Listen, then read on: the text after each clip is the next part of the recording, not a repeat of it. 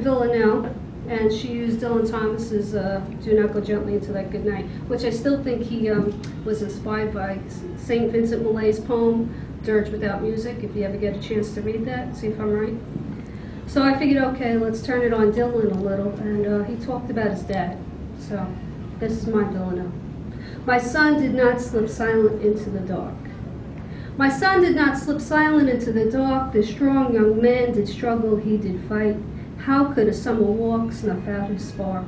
Just crossing Village Street toward Fun, the park, could cause the death of my firstborn, my light.